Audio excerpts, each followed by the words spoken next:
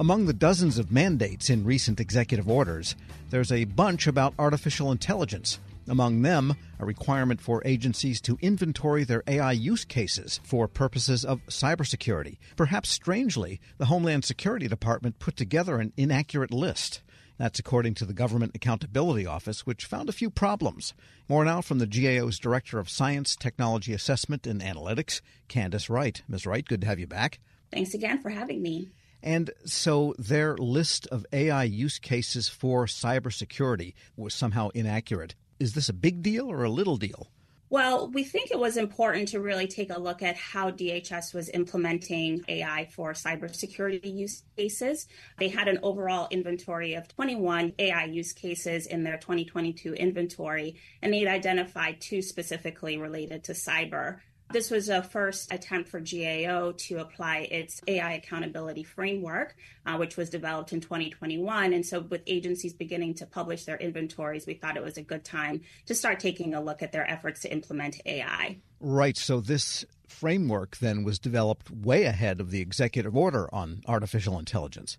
Indeed, we recognize that with the growing use of AI and lots of interest and curiosity about it, we thought it was important that there be a framework to help entities, particularly those who have an oversight role, but also those who are managing and overseeing AI projects, to be able to identify key practices and considerations that should be thought of as they're developing, designing, and deploying such systems. And before we get to the list of cybersecurity-related use cases, you have a long list of best practices. I think there were something like 16 of them, and DHS was only following 4 of them. Tell us about the elements of the framework and what they help an agency accomplish.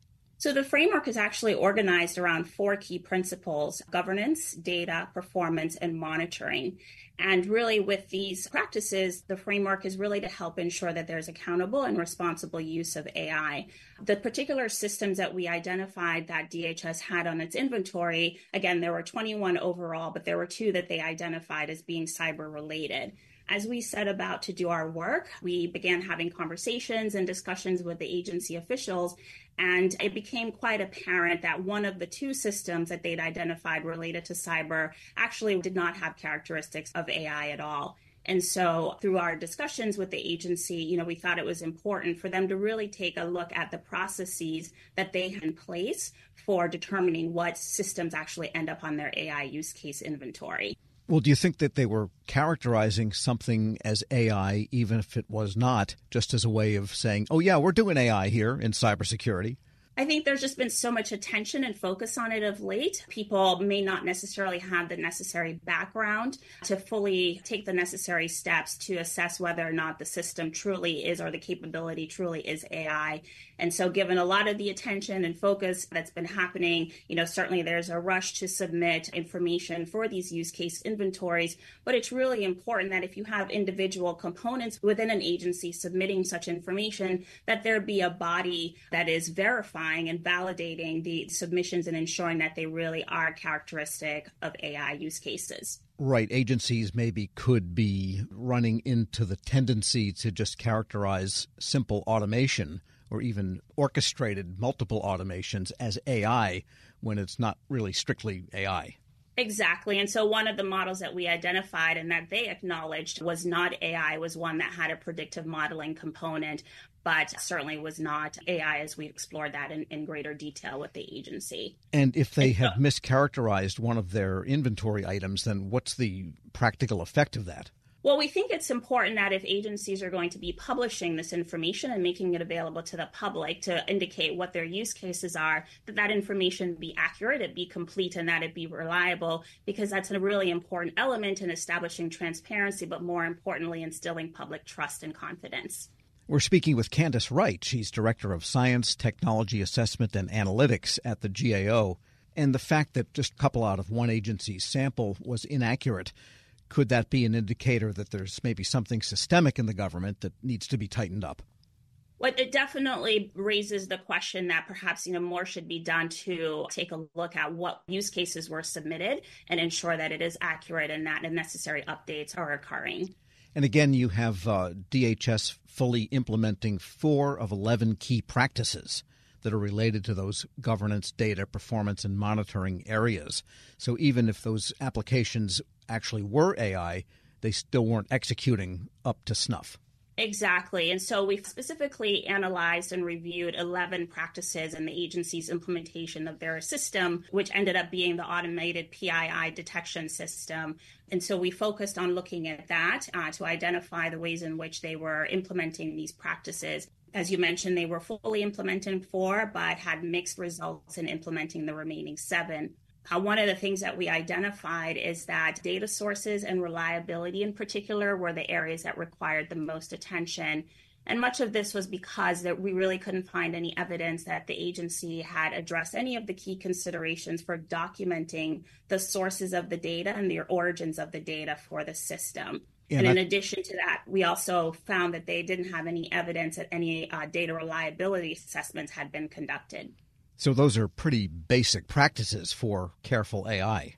Well, the underlying data is such a key element, especially when you're going to be using these systems to make recommendations, make decisions. And so it's important to ensure that the underlying data are sound and that they are representative of the solution that you're trying to attain. And what were your main recommendations for Homeland in this case? So for DHS, with respect, again, to the one system that we were actually able to review because we could confirm that it was AI, we made 8 recommendations for them to really focus on, first of all, updating their inventory to make sure that it is accurate, make sure that they're expanding their process to not just receive information from their components that something is AI and should be on the inventory, but really to validate the accuracy of that submission.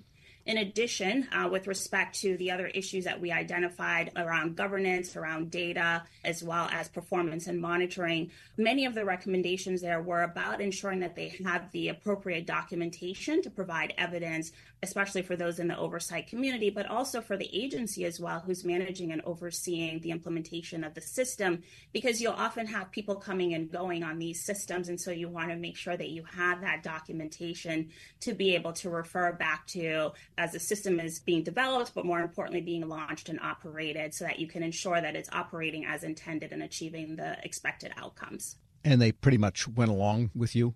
Yes, so the agency actually did agree and concur with the 8 recommendations, and so we'll be monitoring that over time to see how they implement the recommendations. And will you be looking at other agencies' inventories to make sure that they characterize AI that really is AI and then are following the best practices? Well, I certainly can say that AI oversight is going to be a huge part of our work going forward for the foreseeable future. Again, as you look at the ways in which agencies are starting to adopt use of the technology. Last year, we actually had another team that issued a government-wide review on agencies' implementation across the 23 largest civilian agencies. And there they found that over 1,200 use cases had been identified by these agencies. So we'll be continuing to monitor what's happening there. In that report, we actually made 35 recommendations to 19 different agencies, so a lot to look at. And certainly there's a lot of congressional action and attention on this topic, so more to come in the future. And by the way, even though you are a congressional agency, does GAO have an inventory, and would you live up to what you ask of the agencies on there? Well, certainly GAO is also walking the talk on this topic. We actually recently published our inventory of AI use cases, where we have about 8 use cases that we have identified. They're in different stages of concept exploration to prototyping. One project in particular organizes large volumes of text that might be found in various public documents, such as public comments from regulations.gov. And we think that these are really important steps to help us in gaining insight about the benefits and the limitations of using AI, but more importantly, that it can help us in evaluating how other agencies are using AI and help us in providing our oversight support to Congress. Fundamentally, agencies have to understand what is AI and what is not AI as the basic step in getting better at AI. There certainly is going to be a need to make sure that we're building knowledge within the federal government to understand the technology, and as you said, what is or isn't, but more importantly, ensuring it's responsible practices to develop the system, design the system, deploy it, monitor it, and ensure that it's performing as desired and intended. You might say AI is a hammer, but not everything out there is a nail. That's certainly one way to look at it. Right. Candice Wright is Director of Science, Technology Assessment, and Analytics at the Government Accountability Office. Thanks so much. Thank you for having me. And we'll post this interview along with a link to her report at federalnewsnetwork.com/Federal Drive. Subscribe to the Federal